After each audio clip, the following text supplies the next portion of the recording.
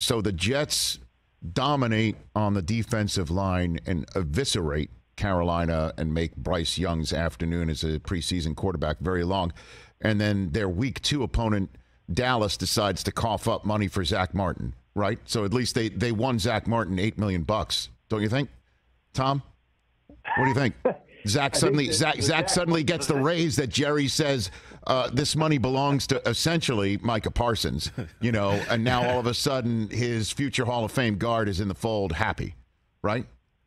Tom? And Zach Martin had to rack up, close to $1 million in fines before that deal came together. But that was a common sense solution for everyone. Sure. And I think that sometimes with like a Jonathan Taylor situation, it takes, in this case, everyone taking a step back and just trying to figure out, okay, what is an actual logical way that we can move forward here. And I will say this, not facetiously, Rich, about the Jets. Yes, sir. They have moved boldly throughout this entire offseason. And you go back to last season, they still won games with the mishmash of Zach Wilson and Chris Streveler, and I think Joe Flacco was in there. Oh, yes. Don't forget Mike White. How dare you forget Mike White? Don't you dare forget Mike White. Mike White, now in Miami. They were all somewhere in the back of my head. I mean, I covered him early in the season when I think it was Flacco who led that 2-minute drill to beat the Browns on the Elf game up in Cleveland. But you look what they did throughout the course of the offseason. They really operated like, we think we're not just a quarterback away. Yes, with Aaron Rodgers as quarterback, maybe they get in the playoffs. Maybe they make noise in the playoffs.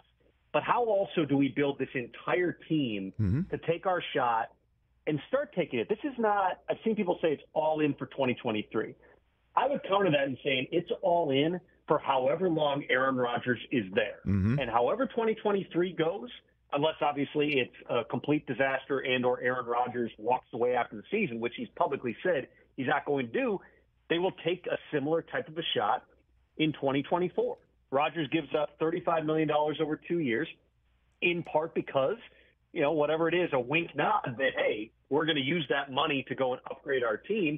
They deploy some of it to go and get Dalvin Cook. So now you've got lightning in the backfield with Dalvin Cook and Breece Hall.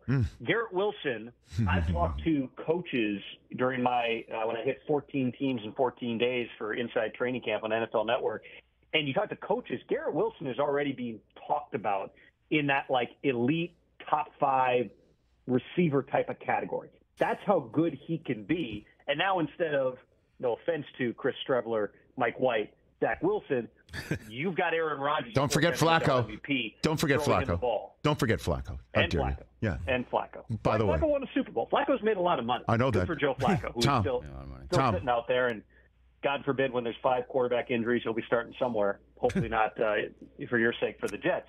But you bring in Alan Lazard, who's just like, he's a really good blocker, and he's also a receiving threat.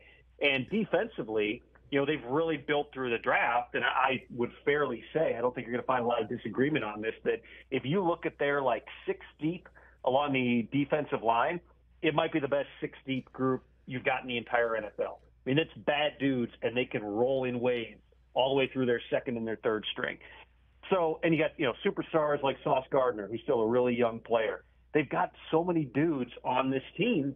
There's no reason that the expectations should not be Super Bowl for the Jets. And in that market, I think that is substantial because there's a lot of people in the league who operate at times. I shouldn't say a lot of people, but there's some people in the league who operate at times with the idea that, hey, we always need to temper the expectations. And the Jets, certainly over the past couple of years, it was fair for them to temper the expectations with a young quarterback and knowing that they didn't have the pieces. Right now, they saw the opportunity with Aaron Rodgers, and now let's build and build and build. And, Rich, I wouldn't be surprised if we're getting into September, October, and as trade stuff pops up, the Jets are involved in that too. They're going to take their shot, man. They're going to make their run at it. It's been a long time since they've been to the playoffs, since they've won playoff games.